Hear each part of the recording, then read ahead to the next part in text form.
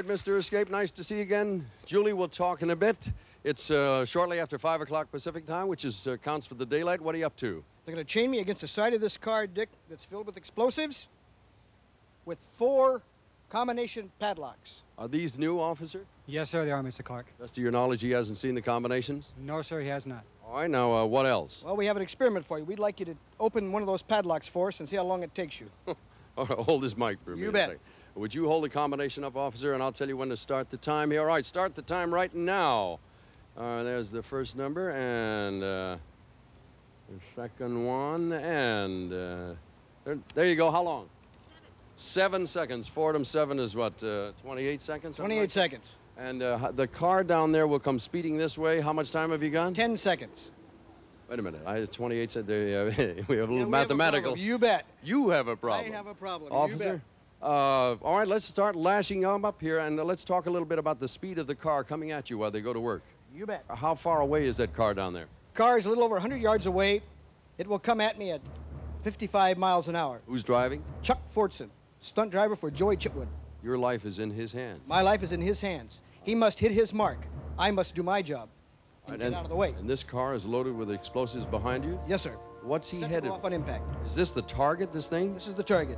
Painted right behind you. Right behind me. Let me step out of the way so they can continue chaining up. Who's the gentleman down on his knees there? This is our head male assistant, Jay St. John. And from the L.A. Of course, Police we have Department? Officer Larry. And our paramedic, Howard Keys. he's standing by, and hopefully we will not want him for any purpose whatsoever. Is there any way in the world you can practice this sort of thing, Julie? Not really. He can practice the actual getting out of the chains, but he can't practice all of the elements once they're put together.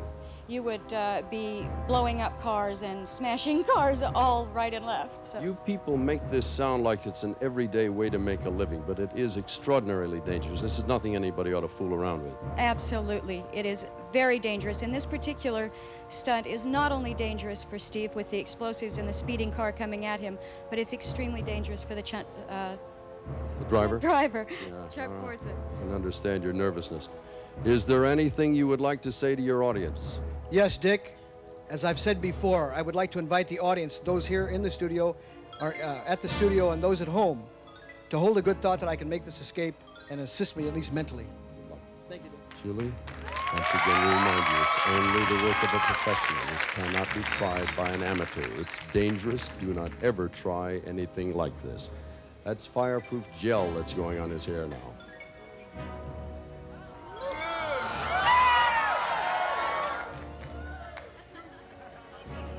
All right, let's do it.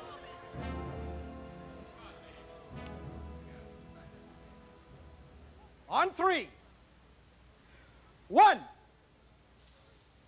2, 3.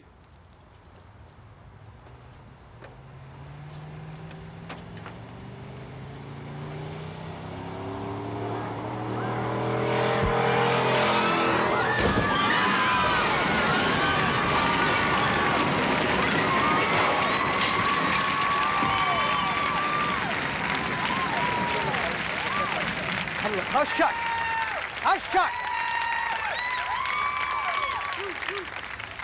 I'm okay. I'm okay. How's my boy? Yeah. Come on.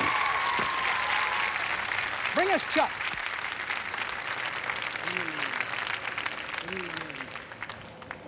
He's out. He's out. All right. All right, Chuck.